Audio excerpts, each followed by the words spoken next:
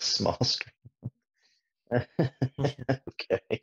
Well, we're starting out great, aren't we? Oh no, you missed one I had the other day. Um, so for those of you who don't know, instead of like miniature mode where the meeting that we have is, tiny and I couldn't find it, I said the Zoom meeting went small screen on me. But last night when we were playing D&Ds, I was trying to describe um a ceiling with rafters, right? Like a vaulted ceiling. Okay. And I said open ceiling concept.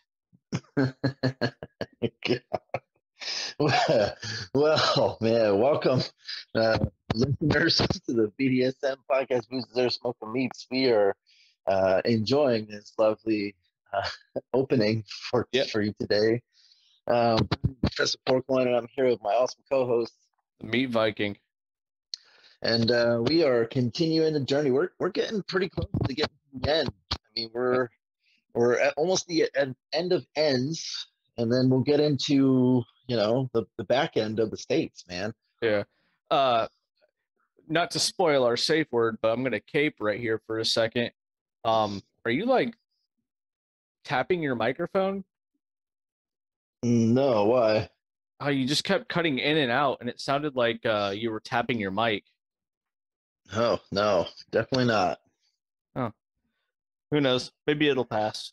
The too shall pass. Right.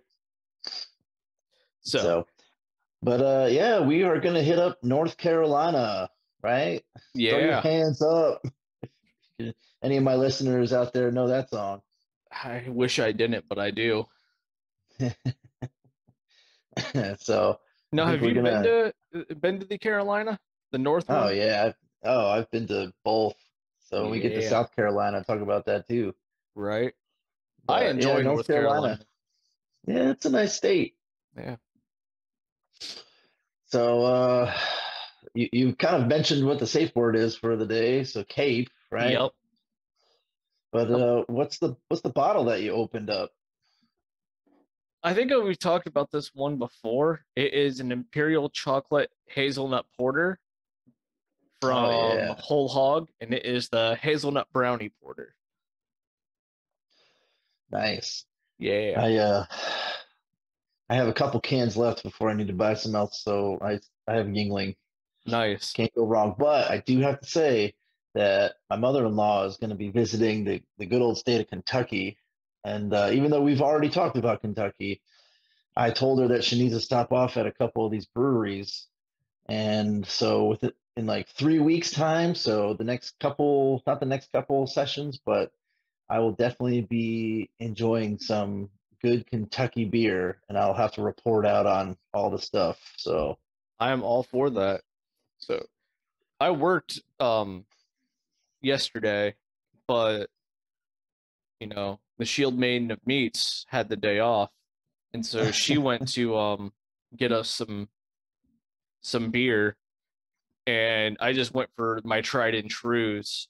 So I got the Total Eclipse Breakfast Stout, and she actually found nice. a 4-pack of the Pseudo Sue IPA from Toppling Goliath. Ooh, And okay. even though I'm not a IPA drinker, that's a very good IPA. So instead of trying something different, we just went for some tried and true. Yeah, nothing wrong with that though. Yeah. Well, cool. So North Carolina, you've been. So I've been. um what's one of the first things that you looked up for North Carolina? Honestly, you can't go wrong with that North Carolina barbecue. That's true.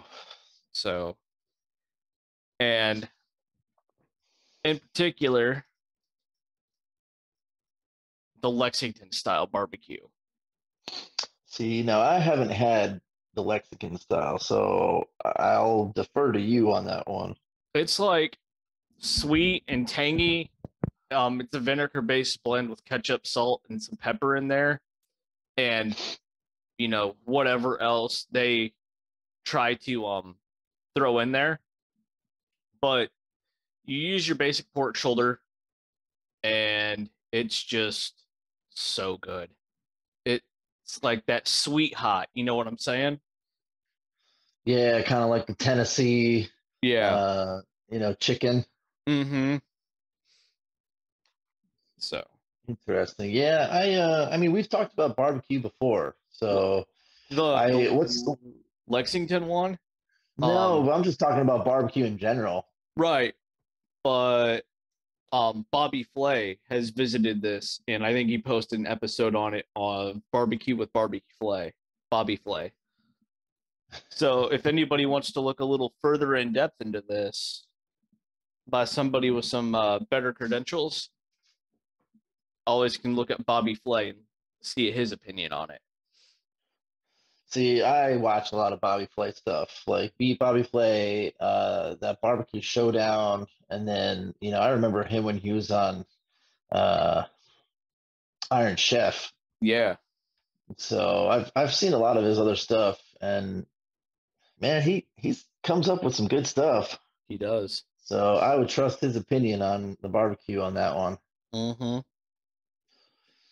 So, but yeah, we've talked about some of the barbecue stuff before about the shoulder and the ribs um, and how different that could be with even the St. Louis barbecue. And then even what was it? Was it Alabama? I think it was Alabama. We were talking about the white White barbecue. sauce. Yeah. Yeah. So yeah, it's kind of cool how different parts of the country have their own different style on it. But then, it all comes down to you're basically basting the crap out of that meat for 12 hours, 16 hours, and letting it slow roast.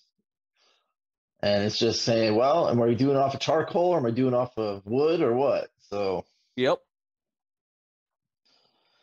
but well, I know for myself when I did a little bit of some research, and I didn't realize that for North Carolina, and this has got to be one of my favorite places to go, and you can get them just about anywhere in the states, and I think Ohio, where you live, wound up getting one a couple of years back, but the old Krispy Kreme donuts. Yep. There's actually one in the town that I live in. Yeah, I thought so, and I remember I left before that came out, but I remember talking to some people and saying that when that thing opened up, the line going out the door was crazy. Honestly, there are some Sundays where like I'll meet up with a friend and we'll go to one of the pancake houses that are right by where that Krispy Kreme's at, Yeah. and it's always a line there still. Well, for people that don't know Krispy Kreme, if you've been living underneath a rock forever, I mean, they've got the hot light, and Yep. there was always one by my parents' house that whenever that hot light was on, we stopped, no matter what. Like if Yep. the hot light was on, we're getting ourselves 2 dozen donuts because we were eating at least 6 of them before we even got out of the parking lot. Yeah. And it's really cool because they're super warm and gooey, and that's the downside of it is that you can totally eat 5 to yourself when they're warm like that. And it started in Old Salem, North Carolina, so definitely an international sensation. I don't know about you, but did you remember doing fundraising with those things? No, because we never had like a Krispy Kreme near us until I moved up here, in which I would have been of adult age when we don't do Uh, fundraising. well, I remember doing some of that fundraising though, and Was man, it fun? uh, no, it wasn't fun going around, but it was fun eating all of it. Mm-hmm. Basically, you'd be able to get a couple dozen. Like you'd have the sign up sheet essentially, and it'd be like, hey, how many dozen donuts do you want? And people would be able to buy them. So they weren't hot, but you'd roll into school and they'd have all of them delivered, and you just see stacks and stacks of donuts. That'd be a But good smelling school day. oh yeah, and the crazy thing is too is that even though they weren't the hot donuts, you could always just throw them in the microwave for like 5 seconds and it'd heat them right up. And that, it's basically like eating the same thing. Yeah. So, what I like the original, just glazed donut, but they also have other flavors too. Um, they've got a chocolate one. They've got like a Boston cream style. So they have other donuts, but I can guarantee that they're famous for just their glazed donuts. Oh yeah, for sure. Now, did you ever watch How It's Made? You remember that show? Yeah, I've seen plenty of how it's made. Did you ever see the one where they talked about donuts and how they're made? I did not. So, besides making all the yeast and whatnot, they basically shape it out. And I've really loved the conveyor belt that they have. So it essentially takes the donuts, and just puts them right into the oil, and then it flips them over for you, so you don't even have to worry about it. And then it goes right onto another conveyor belt where it just gets freaking slimed with that glaze, and boom, there you go. You got yourself. What do they say they make? They make like 1,000 or something per half hour or some crap like that. But they do a bunch. Oh wow. So, listeners, if you do have a Krispy Kreme near you, go grab one if that hot light is on. Yeah, buddy. So, what's you got coming up next? I think we're gonna continue with the sweet tooth here. Talk about some peach cobbler. Yeah. Ooh. See, we've talked about some of those things too before with like apple pie and whatnot. I can Yeah. get down with a peach cobbler, but it's not going to be my numero uno. Fair. So, but apparently they do. Oh my god, I just lost my whole train of thought. Like peach cobbler with like biscuits and stuff for breakfast. Okay, I can see that. Yeah. So, and North Carolina is actually ninth in U.S. production of peach cobbler. So you have it rather in abundance. So, um, but I enjoy me some peach cobbler. So that's why I wanted to give that a shout out. Nothing can be better than getting one of those diner cobblers, or to be honest with you, any dessert. Yeah. Did you ever did you ever go into the diner and they have it in like the showcase, Yeah. and you can walk up and just be like, "Yeah, you're coming home with me," or you're like, "Yeah, I'm gonna have a slice of you later. You just wait," and you can like touch the glass. Yeah. Yep. You're like a little kid just going, I got you. You're gonna be mine. Or what is it? Wayne's World when he's like, "Oh, she will be mine. Yes, Mm-hmm. she will be mine." She will be mine.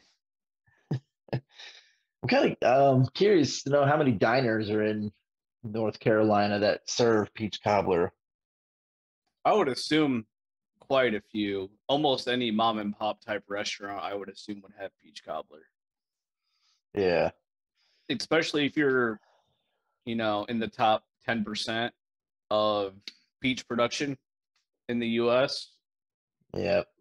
So, I'm curious to know if they do other things with peaches as well. If they do like they use a peach beer, or if they'll do some other type of peach, whiskey or some crap like that. I've had peach whiskey before, but I don't remember where it came from. Okay. Well, Uh, peach cobbler, one of the favorites. so the brand I have had was Bird Dog, and that is based off Kentucky bourbon. So that does not qualify for North Carolina. No, close though. Close state, Close. depending on where you get it. Yeah. So, but like you can do so much stuff with peach. You can make peach moonshine. Um, Apparently there's a Jack Daniel's sour or southern peach. So for you peach fans and you alcohol fans, you have options. There's always options. Yeah.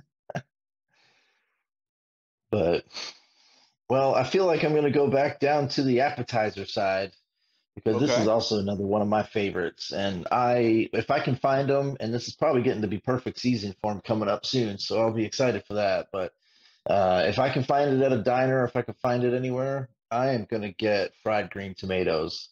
Mm. They are my favorite summertime like appetizer. And again, if I see it on the menu, it's an automatic. I'm getting it. Yeah. So it's man, the cornmeal that you dredge it in and just get it just enough. Now, I usually have I like a nice dipping sauce with it. Okay. The places I used to work at in restaurants, they would always have like a nice sweet, spicy dipping sauce. Mm-hmm. So, just chop it up a little bit and then boom, you got yourself a little boat to dip that bad boy in. And I've had ones that have had like goat cheese on top of it, and that's not a bad addition either. But I think my favorite though is using those fried green tomatoes to make like a grilled cheese. Oh yeah. Yeah. And so if I get again any opportunity where it's like fried green tomatoes, damn well I'm on that. So, um, man, apparently it started in Chapel Hill. There's a community out that way, and it's the best option that you can get for fried green tomatoes. Chapel Now, Hill.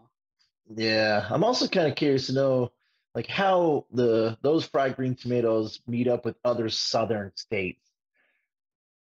Would fried green tomatoes in North Carolina, where it's the hey, we are known for these, good for Texas, good for South Carolina or Georgia, and I wonder who reigns supreme on that. That's a good question.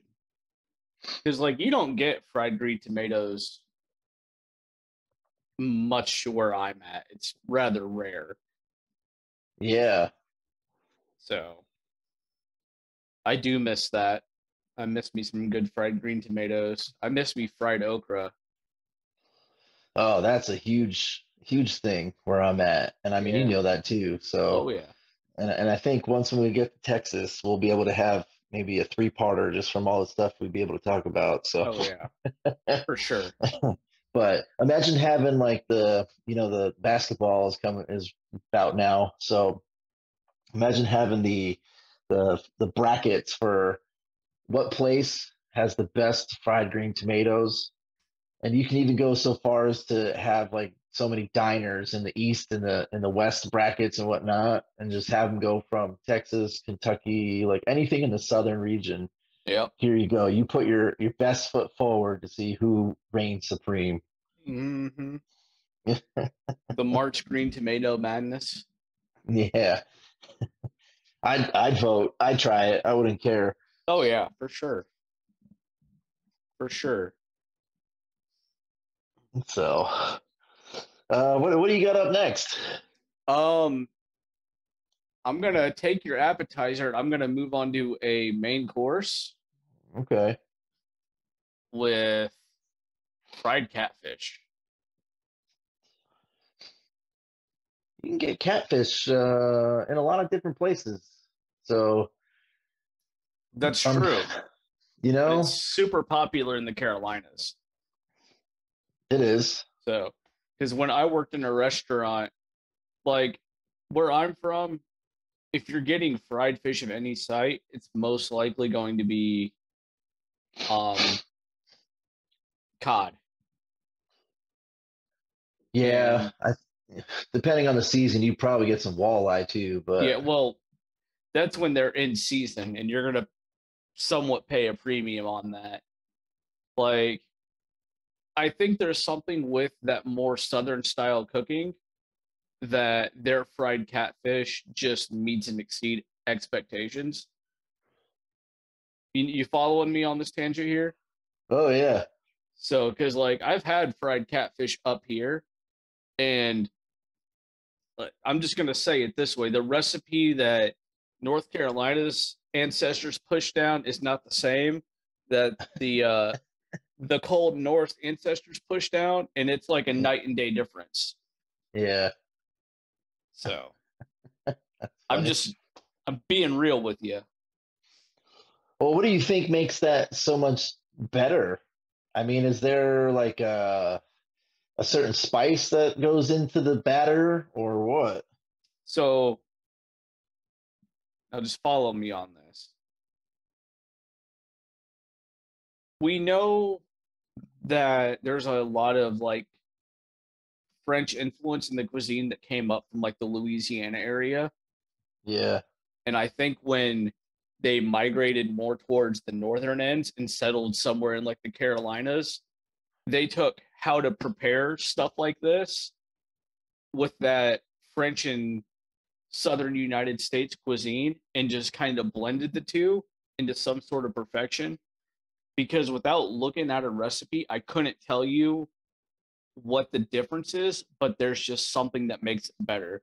It would be like comparing a beer battered fish that uses, I'll just say Budweiser, right? Okay. Versus a beer battered fish that uses a stout. I'm not a Budweiser fan. I prefer stouts. I would naturally go towards the fried catfish with the stout. Oh man, I'm like thinking about how that would really work out as a stout. Well, like I'm using that as an example because I haven't beer battered anything in a long time. Yeah. You know what I mean? Yeah. Also, I mean, let's just be real here too. If you're getting fried fish from the North Carolinas, you're probably going to get that with hush puppies. Or you're probably gonna get it with some fried shrimp too. Yep. You know And what? It's probably gonna be a combo. You're yeah. probably gonna have the fried shrimp, the fried catfish, hush puppies, and there might even be some like macaroni and cheese or something too. Mm-hmm. Or you can top it off with some fried alligator. Um, I don't know. Is North Carolina really with stuff like a bayou style, like Louisiana? Yeah, actually, it is. I would think probably by the coast for sure. And that's where But I've been in North Carolina. Like, that's really the yeah, only spot I've been is right on the coast. see, I don't remember having like the option to have fried gator in my adventures to North Carolina. But definitely the hush puppies, definitely the fried shrimp and everything. So Yeah. So, well, yeah, all that's right. that's usually the fish combo, right? Like here, give me a number five with a sweet tea. So in my defense here, with the fried alligator argument, I typed into the old Google machine North Carolina fried alligator, and right near the place that we usually used to vacation at is Kill Devil Hills, and Okay. they are like the highest rated on TripAdvisor for the North Carolina fried alligator. So, but there are several restaurants that do offer fried alligator. And if you haven't had it, you are missing out. Yeah. I mean, I feel like you can deep fry just about anything and make it just that much better, That's true. you know? Because Mm-hmm. I mean, obviously you got chicken fried steak, you can fry the alligator, you can fry hell, you can probably even fry like bison and stuff. You've got a nice little pieces of it. So, That's fair. and I mean, we've everyone's had wings before, so we all know that that makes wings that much better. So, but yeah, I can get behind some like a fried dish, catfish, shrimp, whatever else hush puppies they decide to put on there. Yeah. And I'm trying to think too. Normally, some of those ones usually come in like the best food comes from some beat down shack that's been there for the last 20 years. Yeah. been servicing the place for forever, and it's like the local hotspot. Just be like, yeah, we come down here to get some of the best fried catfish you ever had. Yeah. So good, you smack your mama in the face. I hate that that's an expression I've heard before while in North Carolina. Yeah. So, well, I think to kind of go along with not necessarily the fried style for it, but I mean, I think this is a big southern anything, but apparently North Carolina says that they're one of the better ones, and it's the shrimp and grits. And it started coming out as a breakfast, but it actually just started after that to become some cult classics where you can just get shrimp and grits whenever. Have you ever cooked grits before? Not personally, no. Okay. So I mean, when you're cooking grits, you got to let it like cook out. You have to let it get nice and soft. And I think some people tend to not let it cook long enough, and you don't get that nice creamy texture for it. And the way that you can do the shrimp can be a variety of things, but I feel for myself having just a nice little spice to it, have a little kick, not like Creole style, but having something to give it a nice little warm touch to it just makes that whole entire meal super good. That's fair. So, and again, you can get it anywhere. I mean, there's a place right down the road from me that has shrimp and grits on their brunch menu, and it's not too shabby. The chef there definitely knows his thing. But I've seen shrimp and grits all over the South, and I've seen it up north too. But I think you're right with the whole entire way the South versus the North cooks their stuff. Because I just don't know if I've had a full on northern shrimp and grits that's like, yeah, I'm gonna smack my mama. It's so good. As somebody who's living in the North currently, you know how rare it is to find grits on a menu, anyways? Yeah, you guys are more meat potatoes type deal. Yeah. Stuff Yeah. that's grown pretty regularly. Meat potatoes, corn. Yeah. And like, granted, I lived in the South for a couple of years, and I'm probably more Southern than I am Northern. Um, as far as like my taste goes, shrimp and grits, I would be a little cautious around if I saw that in like an Ohio menu. That's simply because, like, dude, our shrimp's just not the same, you know? You'd be like going on an interview, right? Asking them a bunch of questions. So, where did you learn how to cook shrimp and grits? Yeah. And where do Yeah. you get your shrimp from? And I'm telling you Or right now, and you can cape me on this if you want, unless that dude served time and moved up here from the South himself to get away from his like terrible past, I'm not gonna try it. Like, I need like ex-con on the run trying to get his life right. you need those type of grits. I need those type of grits. Flip side, you need one of the you need one of those other ones where it's like Big Mama, wound up losing the house or something and had to move up north Oh yeah, and for uses sure. all of the same recipes. No Like bullshit. I can see that one being just as good as convict shrimp and grits. No bullshit. That's how I got into fried green tomatoes and chicken livers. Yeah. Yeah, chicken livers. Yep. There's a we'll talk about it when we get to Pennsylvania, but there was a restaurant that I used to work at that would do chicken livers, and it was a hot commodity. It's not for So everybody, but that's okay it's because it not, just makes more for me. but you put it in the right gravy, man, you got yourself some good stuff. You know, I love you as a human being, but I'm already going to tell you you're wrong. I don't know, man. You might have liked this gravy, That's fair. but yeah. So, oh, what other things did we happen to research? Honestly, I've got like 4 or 5 more topics. Yeah, man. Well, Do you want to, fire one up. well, or do I you want mean, to what's our like, time at? I think we're about 30 to 40 minutes right now. All right. Well, if you want to So, do one more thing and then kind of wrap up to do a part two, I'm down with that. yeah, all right. So I think we're going to end on a note that I'm pretty sure all of us will agree isn't a bad thing here. And that is sweet potato pie. Ooh, yeah.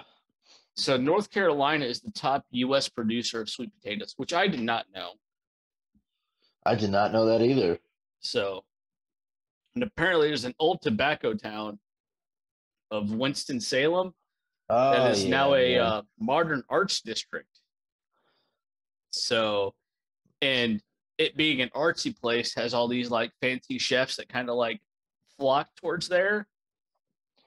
And, dude, I love sweet potato pie. If I ever see that at like a grocery store, I almost always pick one up, and it only lasts like 2 to 3 days in my house.